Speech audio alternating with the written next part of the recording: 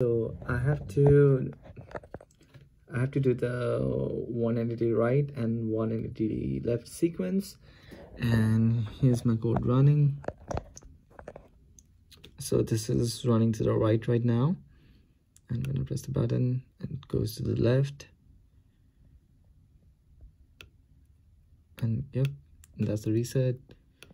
Button goes to the left. And let me share my code real quick.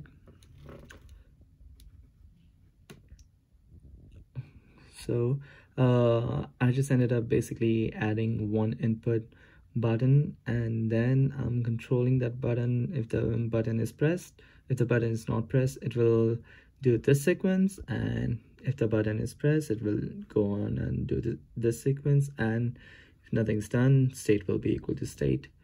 So just I added that to the given code. Thank you.